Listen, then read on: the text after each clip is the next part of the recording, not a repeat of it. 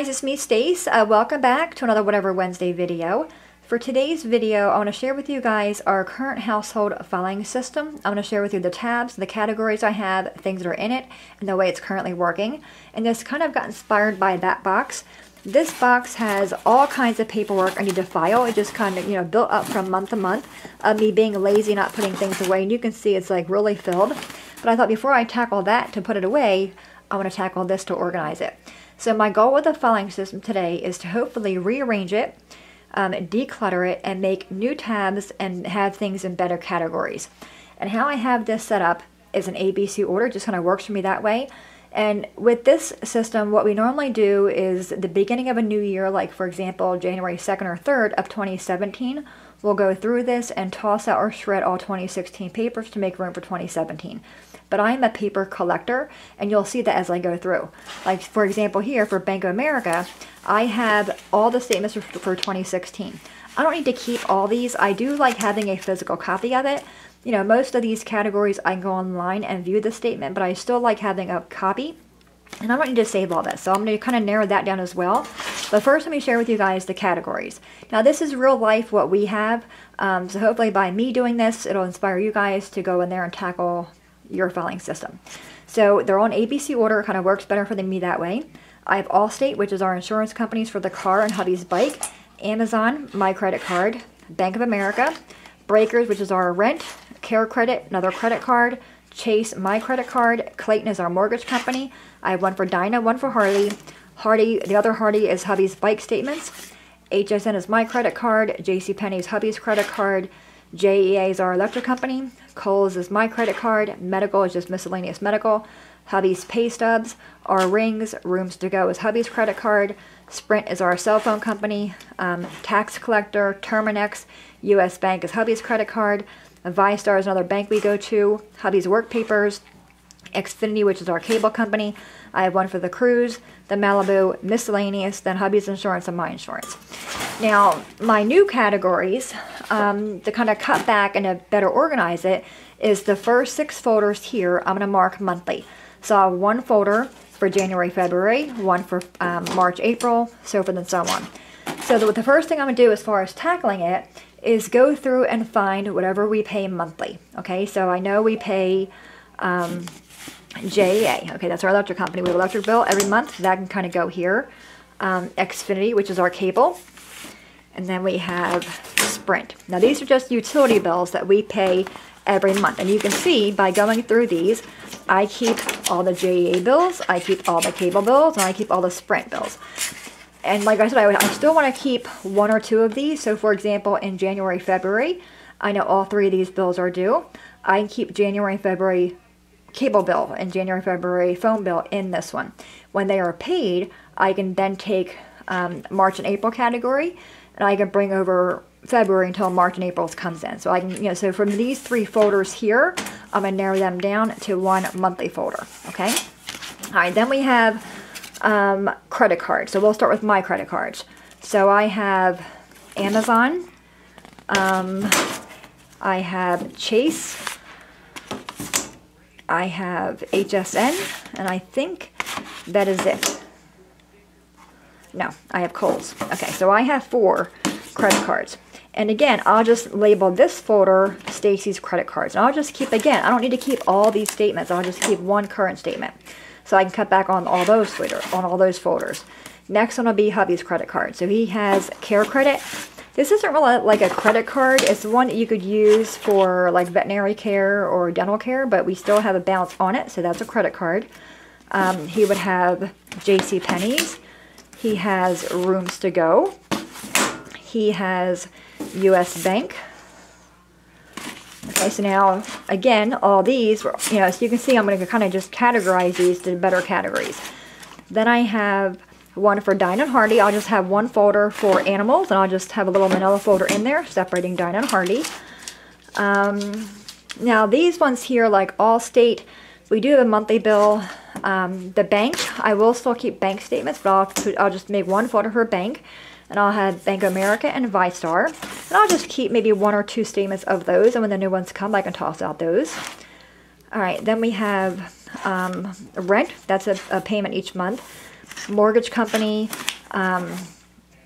his bike statements, medical, pay stubs, and work. I can kind of bring those together. Let me grab those. So I'll make one folder for work, and I'll just put pay stubs in that one. I don't need to keep all those pay stubs, even though I can't access them online, but I'll keep some of them, like maybe like a little envelope in there for the pay stubs, because they are perforated. I don't need to keep the whole entire thing. So I can cut that back. Now, I have one for the car. So I have Cruise, Malibu, and actually his bike's supposed to be back here. And in here, we just keep like the book, you know, any kind of work we got done, like we bought seat covers or a tire or whatever it may be. I don't need to keep all this, but I don't want to go through it by myself. I'd rather have hubby help me with that one, only because I'll probably toss something that we need. But I will have a category for each car, and then his bike, and whatever the statements come in, when they get paid, I'll put that, again, a little envelope. I can even attach on the filing cabinet itself, like a little pocket, and keep them bills inside there. And then miscellaneous folder. This is like the junk drawer in the kitchen. You know, it's just stuff that doesn't really have a home. But I can, you know, like this is our baptism. That could probably go in our insurance folder or our hurricane folder. Just stuff we keep in here. You know, I need to go through all this stuff. I don't need to keep all these cards. So I need to go through that folder. So that will come out and go through that. All right, so what I'm going to do is start narrowing down my tabs. I'll just make new ones of these and label them. Or I'll use my label maker. I'm not quite sure how I want to do it. But I'm going to go ahead and do that first. Then I'm going to come back and share with you guys my progress. So I'll see you guys in a few minutes. Alrighty guys, we are back with the finished filing cabinet. It took me a little over an hour, not too bad. I will say the whole idea for this project was inspired by Pinterest. I read one blog post on how to organize your filing cabinet, and of course that led to me reading 5 more of them. And all I did was take snippets from each one, and I used what I thought would work best for our filing cabinet. One of the most common ones was to use a label maker. I did go that route, and I do agree it gives you the appearance of it being better organized because everything is the same, plus it makes the font a lot easier to read. Another common one was to have a few folders in the very beginning of your filing cabinet, have them be designated for months of the year. So I have January, February, March, April, May, June, July, August, September, and October, and November and December. And the idea here is to help you cut back on paper or paper clutter and be more organized. So for example here, in September and October, you would put in here any bill that was due that month, anything you paid that month. If anything needed to be addressed that month, it would go in here. When that month's over, you can take all this out, shred it, and then move on to the next month. So for November and December, I have bills in here that are due that month, so I know when I get to December, the bill's already there waiting for me. And now this does work on Pinterest, but in my case, in real life, it did not work or make sense to me. Because at this point, if I'm already in September, all these other months previously that are now empty, and it just felt like wasted space, although I do like having them. And I also like keeping all of my papers. A lot of the ones said you don't need to keep all your cable bills or your electric bills or phone bills for all the months, but I do like keeping them, like a physical copy. So I did go through all my categories, I laid them on the floor, separated them, and I did keep all them. So for example here in January, February, in this pocket I do have any kind of credit card statement that month, or phone bill, electric bill, cable bill, utility bill, whatever it is. Bank statements are in here. This way for me, if I need to grab a cable bill from March, I know right here in my March month folder, there's a cable bill, versus going online. I know a lot of these companies, you can go online and access your statement there, but again, it's easier for me to grab it here versus going online.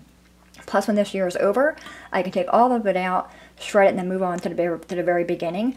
So that worked for me. So that was one thing I did change. And again, it's a filing cabinet. You have to kind of work, use what works for your family. So that's how I did that part. And then the other categories are other things I needed to have space for. For example, Allstate, that's our insurance company for the cars and hubby's bike. I did not go through this. As you can see, there's tons of papers in here. Some of them, I don't know if there's expired policies in here or current policies or new policies, so I'm not doing it. I'll have hubby go through that, and he can organize, and then of course it'll be cut down a little bit. I have one category for Dinah and then one for Hardy. I was going to have them be the same, but again, it's just one little folder. It's not like it takes up a whole lot of extra room, and it's just easier to grab Dinah's folder or Hardy's folder. Alright, then we have house. In here I would keep receipts.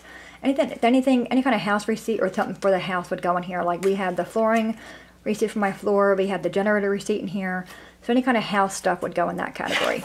Then I have Med N and Med S. This is my husband Nick and myself here for medical. So any kind of medical papers for him go here, and my medical papers go there. Then I have rings. It kind of sounds like a weird category, and it is, but in here I have all the paperwork for our rings, and when hubby takes them to get inspected and cleaned, at least here I know where them papers are. One for the tax collector. Again, there's like one paper in here, but if I didn't have that in here, there's no other category to put it, so I made a category for that as well. The work category, I did combine a few of them and kind of put all of them in here. In here I have awards he's gotten, letters from vendors, letters from his work, Social Security papers, and also his pay stubs. I used to keep every single pay stub. I did cut that back, and I've only kept the most recent one. And when he gets the next one, this one will get shredded, and then the newer one will go in here. Then I just have empty ones here to kind of separate the other categories. I have hubby's bike, my car, his car, insurance papers, and miscellaneous. And again, I didn't go through anything in here either, because in here there's receipts from, like, you know, Chevrolet when we got, I don't even know what we got put on there, probably a tire or an oil change or whatever.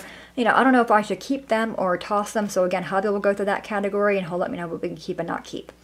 Then of course we have the junk drawer of the filing cabinet, which is my miscellaneous category. Again, there's so much stuff in here, just silly stuff, you know, like old cards, empty cards, you know, cards from the kids. There's all kinds of pictures down here. I mean, oh, look. There's Hardy. Look how little she was. You know, you can see there's the baby pictures in here. Just all, like, our wedding pictures are in here. You know, all kinds of just different stuff is in here. Again, look, you even got Kyle Busch in here. Receipts. Like, this is for something. I have no idea. It's a manual for something. You know, this is just like the catch-all stuff. So again, I'm not going to go through this. I'll have, you know, me and hubby will sit down one night and go through it. Like, all the pictures I know can come out. They don't need to get filed away. But the other stuff, I'm not sure about. Like, I know there's Christmas cards in here from his mom or dad. They're no longer with us, and I know he wants to keep that. Maybe I'll just scrap them. You know, like, as far as scrapbooking them, because it has their handwriting on them. So I can maybe do that. We have, like, our baptism things in here. You know, just miscellaneous stuff, really. You know, my son's graduation pictures, Chuck E. Cheese things. So we'll go through that. But for the majority, I do like this system. Now, the one thing I did with my label maker is I put the label on the plastic, and I just put cardstock behind it to make it easier to read. And for the month that we're in, I put red cardstock behind it, so it kind of stands out and makes it easier to find. And when this month is over, I'll just take the cardstock out of that one and then put it behind that one, and we'll just move forward that way. But overall, like I said, it was about an hour for me to do it, and that's going through everything, having my piles and putting everything back in the proper category. I also boxed over here that are old insurance policies, you know, old pay stubs that I want to shred, tax papers, old bills. Like, some of these are back from, you know, 2015. That's how long I keep this stuff in here. So at least for this part, I know all this can be shredded, it's done with, and all this stuff is new for this year.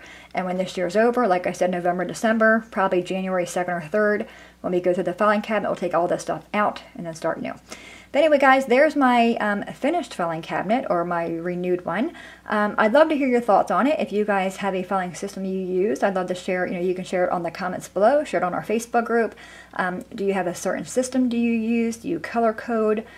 Do you guys kind of do this system? You know, what works and what doesn't work? I'd love to, you know, hear your thoughts and share it with others. So anyway, guys, there's the filing cabinet in my Whatever Wednesday video. Any questions at all, please let me know.